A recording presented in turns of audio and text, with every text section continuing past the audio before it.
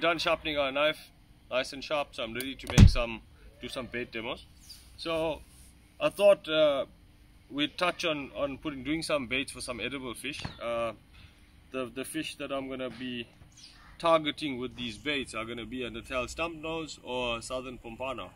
This part of the year on our coast, especially in the Zululand side, we see an influx of southern pompano that bless our coast, and sizes vary from 1 kilo right up to 12 kilos. So really strong fighting fish. I really love targeting them. Together with that, you get the Natal stumpnose that obviously is a beautiful eating fish that a lot of people like to target. Also very elusive. There's not many around now, obviously being overfished and pressured by rock and surf anglers. So yeah, so basically this bait's going to cover fishing for both of those species. You generally fish for both of those species in the same areas, so same formation, either on a nice bank, a working bank, or very close to reef where there's mussels and stuff, because I can almost guarantee you 99% of the time, if you do keep a pompano and you cut it open, you will find mussels in its tummy. And they predominantly feed on crustaceans. So it's crayfish, it's sea lice, it's mussels. They do eat octopus now and then. They do feed on chokka, they feed on baby squid. So it's your white baits and your mollusks. So we're gonna make a few variants of baits, and I'm gonna teach you how to maximize the use of your crayfish. It is open season now, and remember that for these mollusks you need to have a license for it. So your general bait license will cover your sea lice, and then obviously your crayfish license will cover your crayfish, and yeah, baby squid you get off the shelf, and chokka obviously off the shelf. So start with the trace. Basically it's a straightforward straight nylon trace. Although a stumpy Natal stumpnose has teeth, it doesn't really bite you off. You just need a strong hook, because they do sometimes tend to crush your hook if you hook it in the wrong place. A pompano, southern pompano, has a very soft mouth, and it has no teeth. It's got crushes at the back. I have hooked a fish before where it crushed my hook flat. So, but most of the time you hook them before they actually get to swallow your bait. I don't think I've ever hooked a southern pompano in the gut ever, and I think it's because of how they feed. So guys, we have to understand how the fish feeds in order for us to target the species. So it's very likely that the southern pompano feeds right at the bottom, obviously trying to dig up sea lice, eating crabs, looking for crayfish near the reef, picking mussels off the rocks. So basically bottom feeders. So I don't put float on my hook when I target them. I use a 5 or a 6 size mustard soy ring. So that's very sharp, also very strong, and 0.7. Sometimes if I'm fishing on a bank, I'll go down to 0.6 because they've got no teeth, but this is 0.7 for us fishing off nyogis, because there's mussel beds and we're fishing off a ledge. So a little bit of protection from the reef, and then a 3-way swivel. So basically my trace is going to be that length. I'll explain this little piece now to you, and then a 3-way swivel. And what I use is a wire sinker. So a lot of people look strangely when I fish for pompano and ask me why a wire sinker. And what I find is that a pompano is sort of an aggressive feeder. So he's a snatch and go feeder. He snatches your bait, he either comes forward very fast, or he pulls you flat down and he just takes off. So with that soft mouth, sharp hook, with a wire sinker, that actually helps you to connect that fish. I've found, and this is just my preference, that I get a better hookup rate whilst fishing for pompano with a wire sinker than fishing with a cone sinker. Yeah, so I actually don't even have to hit it. Once I go tight and the fish takes string, it's already hooked. So yes, they've got a very soft mouth. Suggestion when you do hook one is pull it very fast, because what happens is if you fight it for too long, that hook hole gets big because the mouth's so soft, and your hook comes off. It happened to me quite a few times. And then little change that I've made on my hook here. So I've added a piece of 180-pound braid that's tied to the shank of that hook, and it's got a little splittering there. So that's if I need to clip my bait and throw it far. So obviously it's similar to a dingle dangle or a dangle that you bait up and then you hook and you throw. This is just my J hook version of a dingle dangle. So if I need to throw very far and clip it, reach a far bank, that's going to help me, and it's not going to affect how it's not going to turn the hook around or how I bait my hook up or anything like that. Alright, so that's that, guys. Basically this sea lice bait, so I had 2 sea lice baited up in my freezer, so I did go and fish for pompano before the lockdown, and I was too lazy to cut my hooks. So this is basically what the bait's going to look like when we're done. And I've had a spare sea lice in my freezer as well that was baited up. Not the best, but yeah. So that's basically what we're aiming for.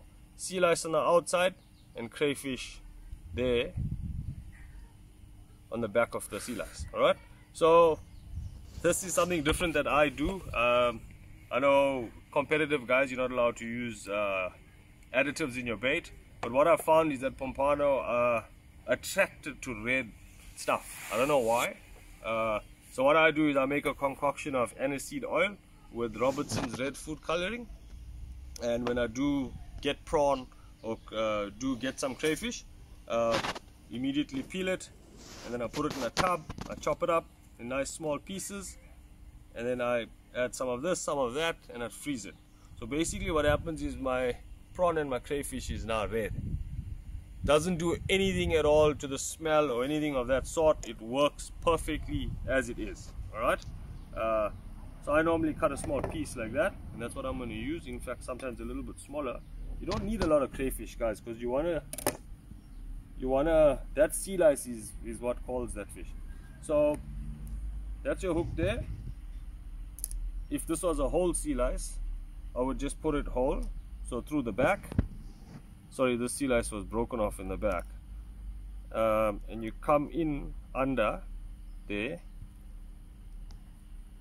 so you'll see that your hook comes out right in between those 2 flaps. You pull your hook through and you turn it around. Okay, so when you turn it around, you've basically got your hook sitting like that.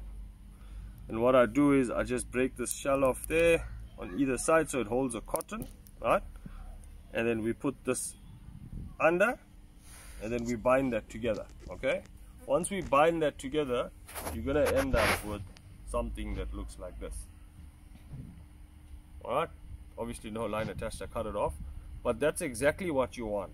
So you'll catch a 10 kilo pommy with this, and you'll catch a 1 kilo pommy with this. Very effective bait on our side, on our coast.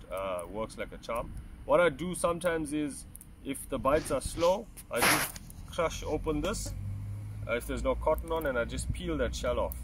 So basically you're left with the insides of the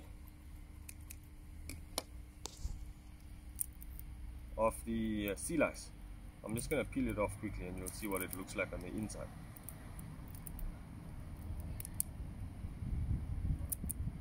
There you go.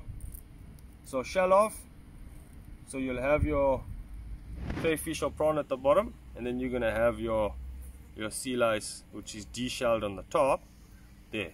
Alright, so that's one way of making a bait, right? I'm going to show you something else that I use as well. So a lot of guys, when they catch a crayfish, they take the head and throw it away, they take the legs and throw it away, and they just keep the meat.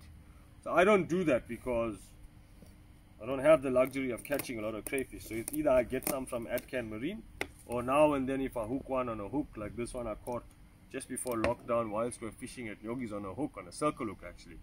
So I try and keep everything, and I maximize the use of my crayfish. So I'm just going to use a 3/0 bait holder for this. Also another hook that I use for pompano. Strong, sharp. Basically, this is the bottom of a crayfish. So where the legs attach, you can see this is where the legs attached. There's the legs. I chopped it up. Basically, I use everything in the crayfish except for the top hard shell. I took off and the shell at the back where the meat is. That's all gone. So that's my hard shell. And guys, remember something, a pompano doesn't mind a hard shell, because he eats mussels, he eats crustaceans. Alright, so when you're not feeding them, they have to eat with the shell. Right, so I hooked that on the meaty side there with the hard shell in the bottom. Right, and why I like to use a mustard bait holder, for obvious reasons, it's got the bait holder, and I cotton that on nicely. If you see some pieces of shell, just break it off, that's protruding. Alright,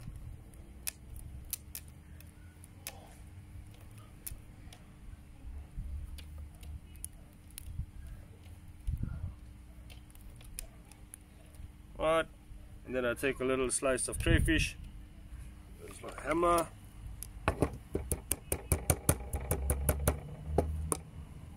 Okay, I'll put that on the side.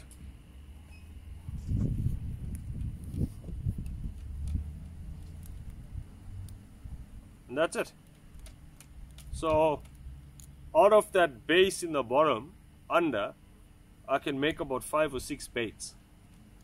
And a stumpy will eat this, a pompano will eat this. Guys, I've even caught sandies on this and honeycombs on this, because they also feed on crustaceans.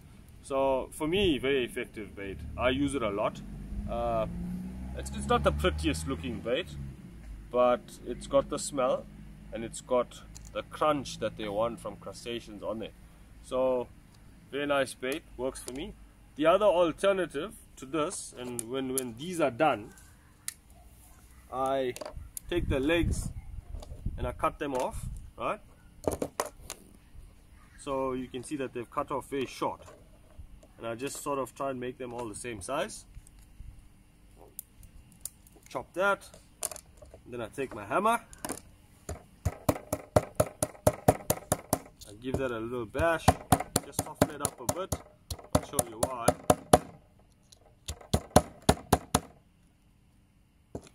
Guys, if you're gonna buy crayfish to use for bait, obviously very difficult to get your hands on, it's gonna be expensive, so you're gonna wanna maximize your use. And you can see all the meat coming out of that already. There's a lot of meat in the legs, guys. Just looking for a hook here. Okay, so I'm gonna take that, put it all together with that meat that shot out. Just put some cotton on this first to hold it together.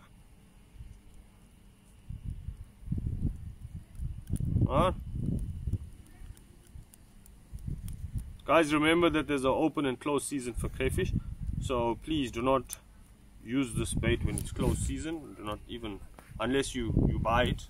I don't know if you're allowed to sell it during closed season, but keep your receipts with you, please. There we go. So that's tied up together. Then what I do is I take this hook and I obviously under that cotton there. So that's now nice and proud, right? So it's got the crunch again, it's got the smell around it. And then I'm gonna let's cotton that up a little bit more so the hook stays on, nice and proud. And then again, add a little bit of color to it. Guys, if you haven't tried this red food coloring trick, it's gonna change your life. I've noticed a hell of a lot of increase in my bites since I've started using this, especially for edible fish. I've been using it for years and years. There we go. So that's legs, guys. Crayfish legs. You would never say that that's crayfish legs. And again, stumpy, flatfish, pompano, love it. Absolutely love it. So nice proud hook. You can push the hook down a little bit. This is a 4-0, it's a bit big for me, obviously on the bait holder side, but that's perfect. It's absolute perfect size for a pompano. That's the size bait you want. You don't want anything bigger than that. Alright, so yeah, cheers.